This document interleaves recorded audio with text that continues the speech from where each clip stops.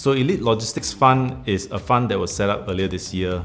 We manage about 260 million euros of assets in Europe and in the UK. Where we are right now, the listing on iStocks made a lot of sense. When we first did our first raising, it was at the peak of the pandemic lockdown, and so none of us could leave our homes, and so we had to reach out to investors using technology. They allowed us to reach a different category of investors, the more tech-savvy investors. We have been able to make certain announcements that were necessary on the iStocks platform quite easily and quite quickly. But what was also quite impressive to us was that the iStocks team was able to take on some of the feedback that we provided and tweak their processes to ensure that it will be smoother and hopefully more effective.